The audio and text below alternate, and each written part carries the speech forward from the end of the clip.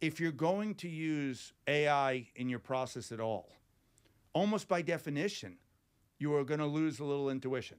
You know, we've always prided ourselves on the balance of we intuitively understand why we think this makes money and the evidence that it makes money. But if you weren't giving up some intuition, what the heck is the AI doing? If it's simple and you could have just seen it with the naked eye, it's hard to imagine it's helping. But let me give you a concrete example. We like good momentum. We like it in price. We like it in fundamentals. One way people on the quant side have tried to measure this for years is something like earnings calls. Trying to decide if earnings calls are good news or bad news.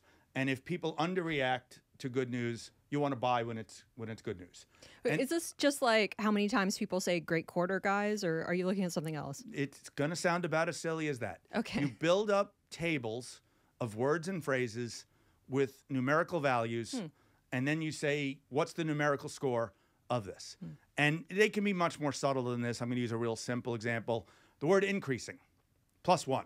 Right. And I'm sure you see the flaw. If the actual sentence was massive embezzlement is increasing, you know, are bad on that one. The amount of fraud we're seeing in our private credit deals is increasing. Quant can survive looking stupid a lot